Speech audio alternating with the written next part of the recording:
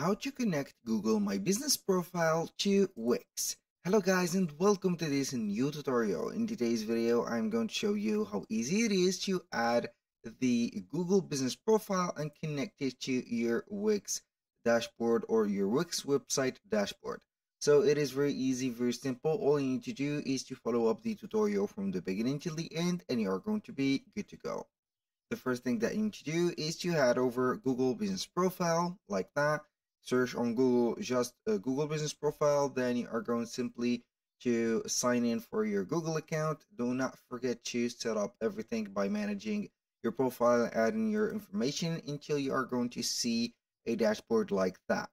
Also, do not forget to get verified for this specific case for the location of the business that you have and etc.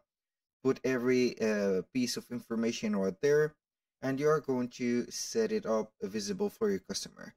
Now, after you have set up the Google Business Profile, you're going to head over wix.com, sign in for an account within this platform, and after that, you're going to see the site's dashboard. Once you are here, you're going simply to select one of the websites right there, click on select and edit site, and it will open up here the Wix dashboard of that specific website. So basically we are going to work in this area, which is the control panel or the control center of the website. So we do not need to get the access to the website from here. We only need to get the access to the platform of it. So basically here we are going to set up our things from the left sidebar or the left side menu from here.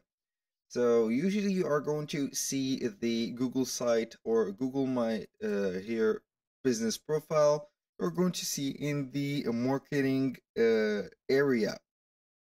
So we are going to head over the marketing here, and as you can see, we are going to click on it, and here we have the menu. So we can go ahead and set up the SEO setup checklist, Google Business Profile, Google Analytics, and a subscribe form. We have also Google Ads, Facebook and Instagram ads, email automation, and etc. So we are going to select Google Business Profile, click on Setup Profile.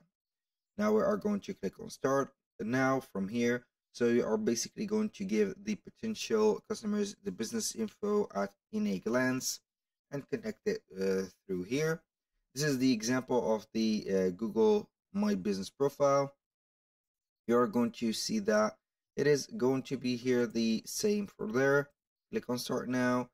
But here we are going to either get a domain or set it up for not now.